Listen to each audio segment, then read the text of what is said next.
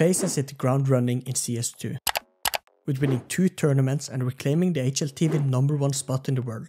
But FaZe is the unlikeliest team to have a CS2 era. 2023 was not the year of FaZe. They had very few appearances on the main stage in this year, and now with CS2, they won Sydney and now thunderpick. From crazy site holds, eco round wins, and just amazing team play, today we're breaking down key rounds from the final of thunderpick to see how FaZe won both maps.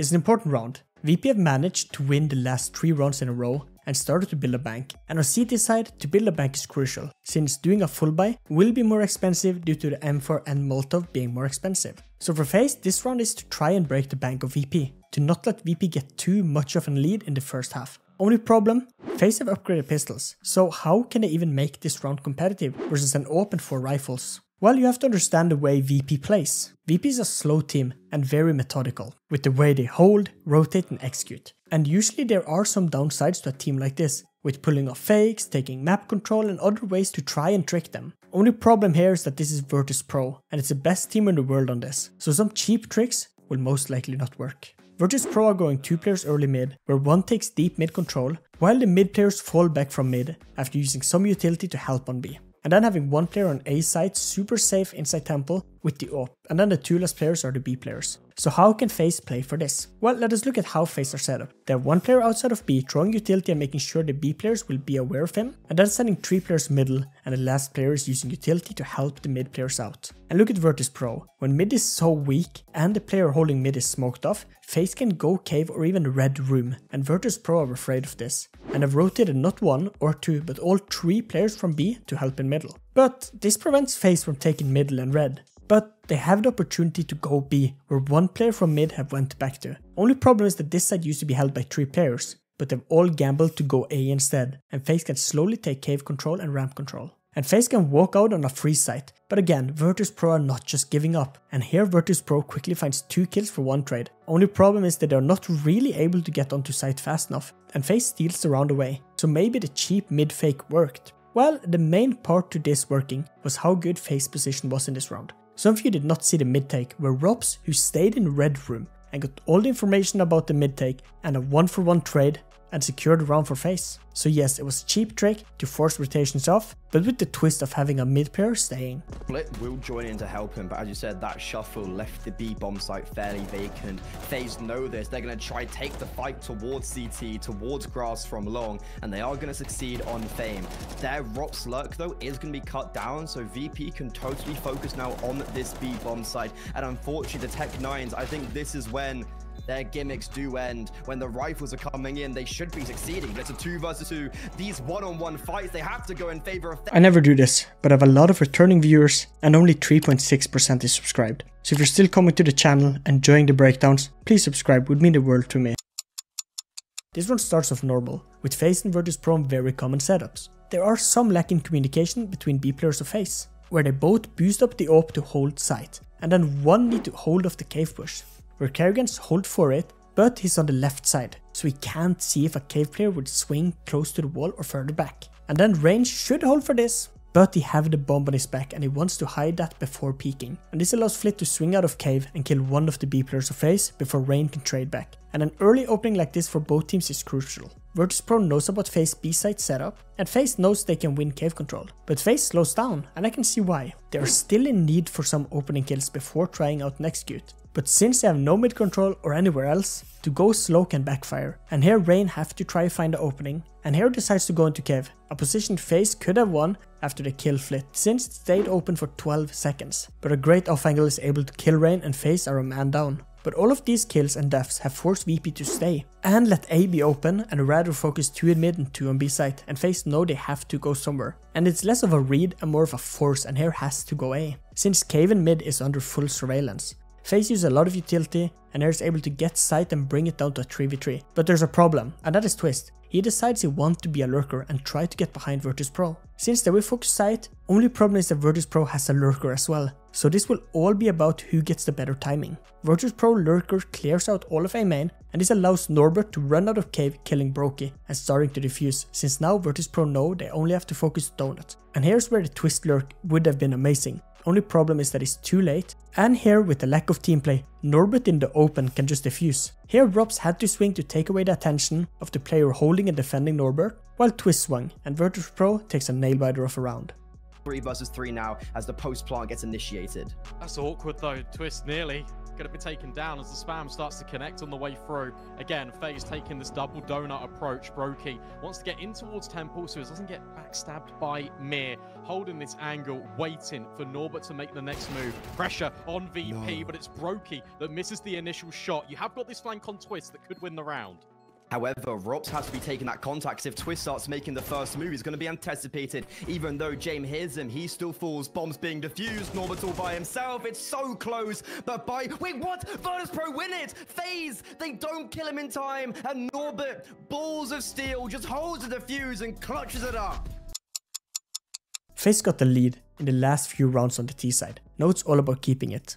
And so far, it's going good with a 9-5 scoreline. But in this round, we are seeing classic Virtus.Pro round. If you don't know, you will see soon. FaZe during the CT side were amazing at coordinated attacks. Just look at the mid players of FaZe. They use the default early utility and then both turn to play anti-flash. And when there is no VP aggression coming middle, they are both taking bottom mid to clear it out. And this makes sense to do. To take bottom mid early when FaZe 2 B players are so dependent on early cave control, with Rain taking it early. And then you need the mid support from your team to justify playing so split up on B sides. But here, the FaZe mid coordination fail, where Mir is able to peek into middle, kill Twist without Rops being able to trade. And this is now the problem. Now Rops has to give up middle, and this leaves Rain and B side quite vulnerable. But how did this happen? Since Rain is smoked off, Virtus.Pro can walk up Fortnite at any point during the round, so Rops has to hold it, and this leaves Twist to solo hold bottom mid and loses the 1v1 fight. But here FaZe does something crazy. Rops smokes bottom mid, and calls Rain to get out of cave and join in middle to upgrade his gun and trick Virtus.Pro. They're still looking at the setup as a 2-1-1. Now with 2 on B and only 1 in middle, and yet again FaZe plays on a methodical and slow playstyle of VP. VP goes for a 4-man take towards B side and leaves 1 player to fake and lurk on A side, and Rain walks back to cave. And Virtus.Pro walk up into site after Rain spots them, and here can kill Brokey who was full blinded. Rain is able to walk out and get a trade, and 40 seconds left, Virtus.Pro decides to just run back. And have played FaZe for rotations, since now FaZe are 1 player on A that is rotating away. While the A-lurk have gone mid and have gotten full mid control for Virtus.Pro. And Virtus.Pro uses their slow playstyle to quickly switch up as soon as they had enough information to do so. And this is why their playstyle can be so strong, since they are unbeaten when they get all the pieces to the jigsaw puzzle. They need to shine each round. VP are going A. But look at Rops. We're talking about Mir. Rops, he's tucked away. Will they clear him? They have to. It flip. Yep, he's looking for him. Lovely awareness, but Brokey breaks through their lurk, and now Brokey's all by himself. They're still committing towards a bomb site in fame. FaZe are back to the early utility and pushes. But in this round, we can understand how good this aggression can be versus a slow team like Virtus.Pro. FaZe starts a classic mid take, but decide to have 3 players on B, meaning that A site is open. But that is fine, since VP almost never try to rush site without finishing the scouting process they always have to do. And FaZe on B are using this smoke to take away this position on Virtus.Pro and a molotoving door to make sure Virtus.Pro can't go through it. And here you might think a smoke would be good to use against this molotov, but that would just slow Virtus.Pro down even more, since they do not have mid control, so they just can't peek out of the smoke. You will see why. FaZe and mid have not only taken mid control, but enough control to not even allow 2 Virtus.Pro players in bottom mid to take mid at all, with pushing into T-side territories in bottom mid. And this is a credit pickle for Virtus.Pro. Flit tries to run out of smoke on B, and here is just destroyed by his own team flash, and Rain and Kerrigan ready for this. This is how good some coordinated pushes and utility can be. And this aggression from FaZe and the lack of map control from Virtus.Pro is enough to force the last 2 players to save, and A side that FaZe kept open was not even touched for the whole round, showing the read FaZe had of the playstylist Virtus.Pro. As you said, Twist, he does get unleashed towards middle. Can they maintain the control? In the meantime, Kerrigan is also aggressing towards the B side extremity alongside Rain. I like this because it creates a pinch. And it just means that you kind of get these fights in which every player is in a position to find success. Perfect. Not once, but twice. This is really well done from FaZe. It's that they're holding their entire defense up really high. And VP, they have to walk into these close angles. They're not expecting so many players and so much pressure to be there. And you've also got these bait and switches. Rain makes out alive on 1 HP, but Twist is there to stand firm in the gap. Norbert, shadow spotted. Kerrigan takes his life. Really well done from FaZe. Even if Norbert killed Karrigan, look how close Rain was. Yes, he's on 1 HP, but he can still execute. Well, that's enough Ancient. Let's go over to the most important rounds of Vertigo from the final. As we can see, Virtus.Pro have gotten an amazing lead with 5-0 start, so FaZe has to change something, and have opted to go 2 players on B, 1 in middle and 2 on A site. This is done to allow Broky's AWP to be more versatile in this round, so he can peek early B stairs and then fall back to A or middle if needed after, so he's not tied down to a site. Virtus.Pro are going 2 players towards A ramp and then 2 towards B stairs, and here it all starts with Jame and the AWP, peeking from further back than expected and tagging Broky to 15 HP. Not ideal, and I want to see what this tag does to FaZe. Well, after the leg shot, Broky is already leaving, since on B there are so many spots where you just be naded to death, and it's hard to play any off angles to try and have some impact. And Broky understands that he has to run away and go straight to A site, since as we can see on A, FaZe have way more control, and he will have more impact, and this leaves Twist behind to defend B solo, while Virtus.Pro are running right back to A from B, try and take ramp control, and here we can see Karrigan using this smoke right here, that is just an improved ramp smoke, since when smoke blossoms in CS2, they do it downward, and this creates an amazing smoke for ramp. Only issue is that this gives away his position.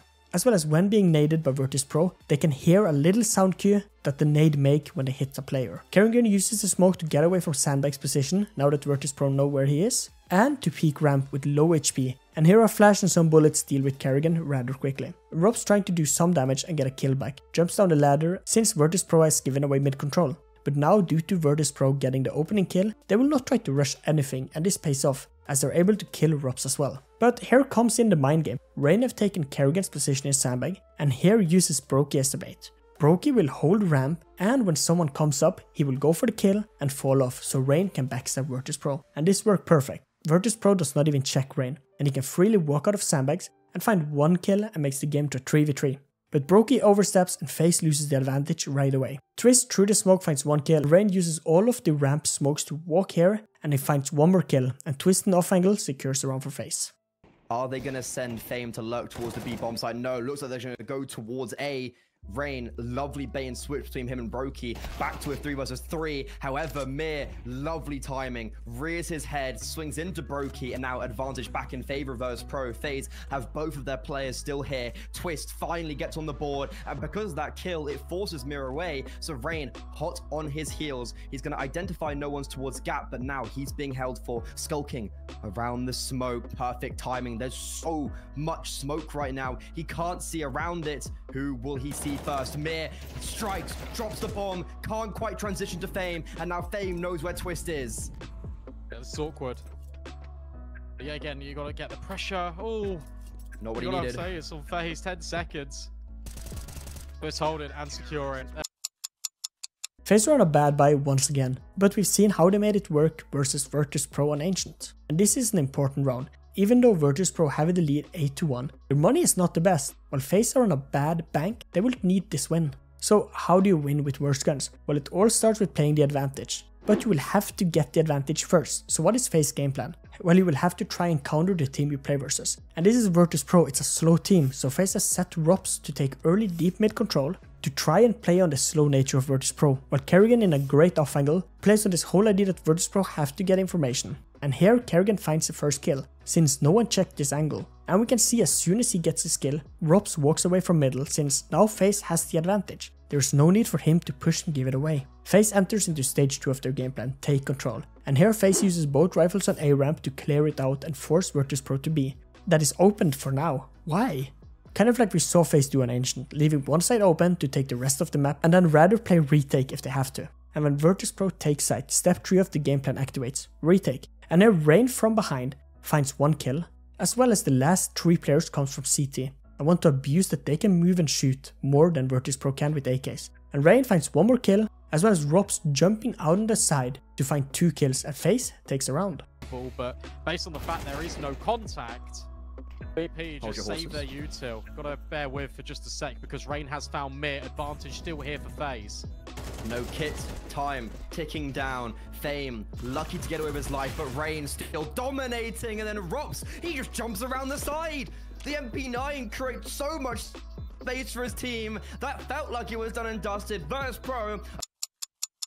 While this round sticks out, where we can see FaZe are not that equipped when it comes to utility. and have opted to rather have the firepower over utility. But why? Well, Vertigo in itself is a map where you don't need a lot of utility. On Vertigo, a flash and one smoke is usually enough. FaZe is deciding to take ramp, and here Molotovs the whole top ramp, forcing any Virtus.Pro players to concede it. And this in turn makes the Virtus.Pro smoking bottom ramp quite useless, since Virtus.Pro has both players in ramp and no one is scaffolding. But Virtus.Pro know they have to do something to make this run a little bit easier, and goes for this great nade and flash combo to allow Flit to swing ramp as soon as the Molotov fades. And here he finds one kill and FaZe are on the back foot again. And just see this from the FaZe player's POV. And yes, here's the lineup for the flash and nade. But Virtus.Pro are not ready. James uses this flash to keep FaZe on their tiptoes while they're in ramp. But Rain, due to the lack of scaffolding players, can sneak on by and cross to A short without being seen or heard. And Virtus.Pro are now 3 players on site, but only 1 watching for the scaffolding push by Rain. But Rain pushing scaffolding would be too dangerous, so he opts to wait for James to shoot some bullets and catch him off the timing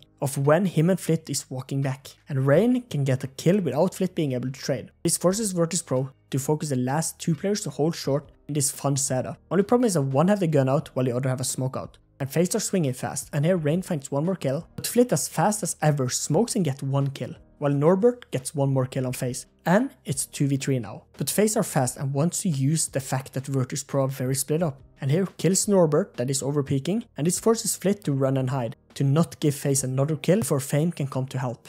But with Flit's presence, FaZe can't really walk back to ramp, so instead they decide to stay on site and use the smokes to their advantage, as we can see Twist do to clear elevator position and Brokey hold short. And here he finds Flit trying to get back to A to help his teammate. And now FaZe knows that Fame will be coming from backside, and there can 2v1 him quite simple. Well, not too simple, but FaZe gets the job done. Potentially onto this A bomb site. It is fortified with 3 players. Flip caught out with utility. Mir cannot sustain that first frag, and now Flip is all by himself. Norbert dies at the bag. 2 versus 2, and Flip deep in enemy lines. They're gonna have to deal with him towards gap as Fame rotates in from CT. This is awkward. FaZe are a little bit confined in the bomb site right now. When does Flit activate, and where does he go? Might anticipate the FaZe might know he's there, and in fact Brokey's holding. There's a lot of pressure now on towards Fame, a lot of utility to work with. You don't want to pull that out in the 1 versus 2, so he takes the fight initially. We'll smoke the bomb, we'll nade towards Twist to try and disguise that he's not actually... From 1-8 to now 14-15. We are so far seeing the longest Vertigo game, and yes, I saw the FaZe versus Nip game on Ancient. That is officially the longest now, but it was scripted before. But I will quickly talk about this round, and then show the highlight and why I wanted to show the round. FaZe are back on the CT side, and here are 3 players on A. 1 mid and 1 B, quite default, but with Brokey being super aggressive with the AWP, while Virtus.Pro going towards B. And why? Well, B is the weakest bomb site on Vertigo for both sides. There are not many places to hide, good ones at least, and for the CT side, it's a site you pay the least amount of attention to. But FaZe, after Rops clears middle, sends him and Twist together to B site. And this is a masterclass in how to defend B as 2 players versus 5. FaZe on B side are playing Rops behind the pillar, and this is a great play. Only problem is that it leaves Twist having to take the first fight alone and sell that he's alone, trying to solo defend from the rest kind of play. And as a fun little detail, in these type of holds, you have to let your actual B player on the team, for FaZe it's Twist, to be the first point of contact. Since if Twist was hiding and Virtus.Pro saw Rops on site, they would understand there is usually 1 more player on site. Twist tries to peek and have to turn from the flash, and on an instant throw this smoke to allow him to stop any Molotovs towards his position and to play with. He then peeks out, and God knows how, but he got this kill.